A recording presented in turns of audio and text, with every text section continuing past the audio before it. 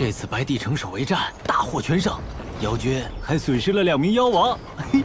说是有一个青云弟子立了大功，飞龙将军让他去宝库随便挑选奇珍异宝，结果他只选了2把破兵器。此战虽惊险，但也收获颇丰。肉身已进入中品灵气之境，还有2块晶石，应该离踏入先天秘境也不远了。哎，这地方是……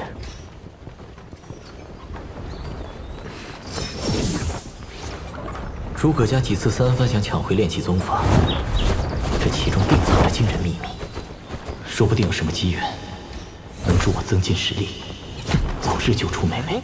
人呢？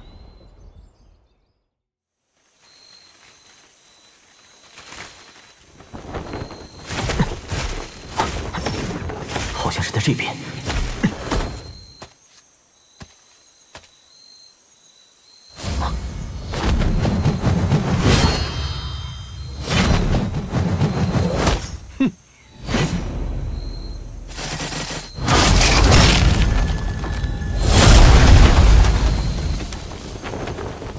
天龙皇家在此处办事，识相的赶紧滚！天龙皇家7大世家之一，看来这玉龙谷内果真藏有玄机。跟这毛头小子废什么话？杀了他不就完了？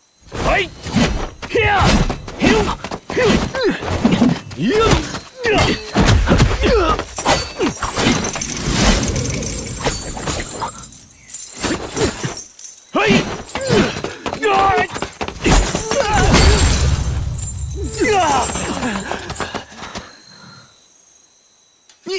你的身体怎么会这么硬？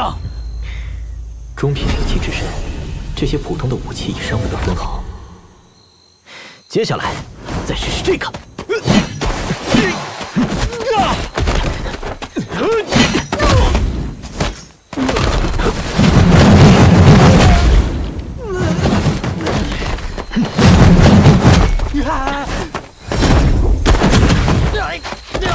速度和敏捷都被增强，不愧是凤翔晶石。现在能好好聊聊了吧？臭小子，有种就把我杀了！天龙皇家不会放过你的。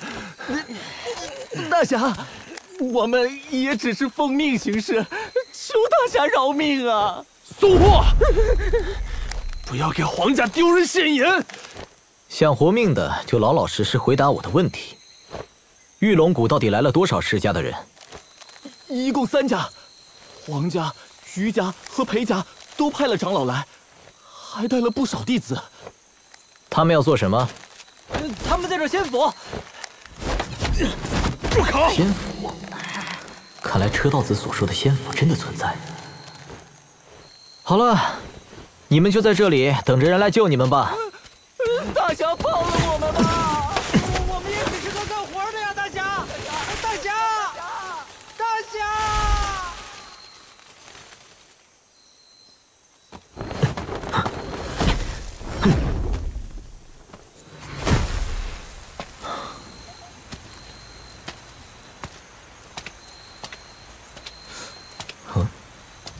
没路了，像是刚砍不久的。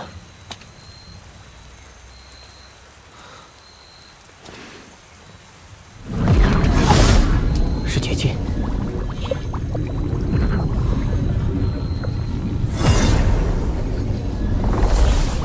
看来这里就是入口了。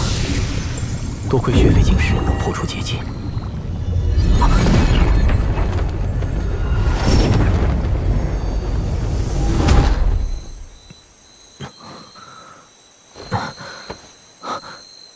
这里就是仙人的府邸吗？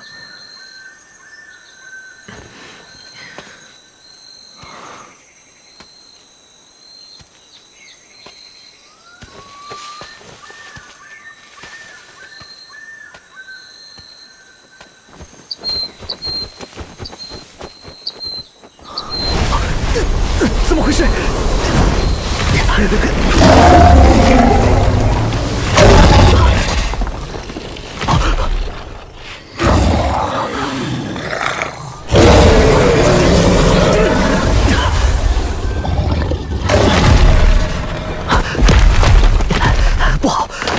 向阳路虎口。结界有了。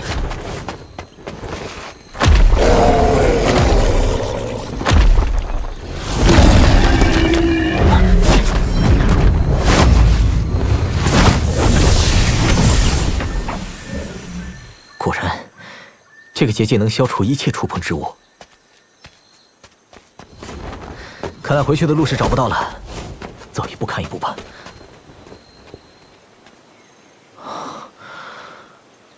到底是什么境界的人，才能构筑出如此庞大的结界？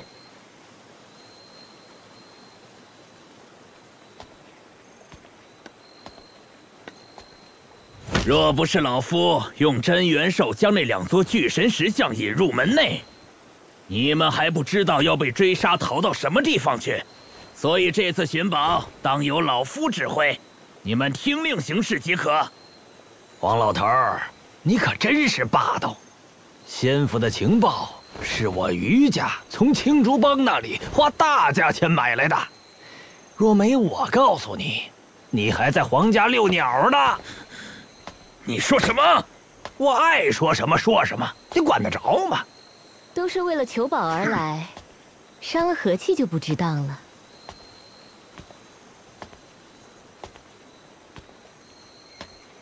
今天在场黄老境界最高，那黄老要打头阵，我们跟着就行。于长老，您说呢？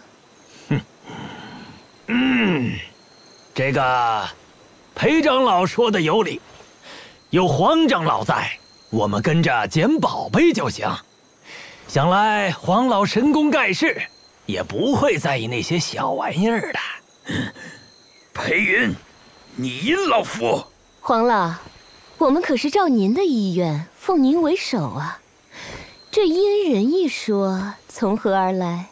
哼，看来裴家真是没人了，竟派个女流出来行走，不顾脸面。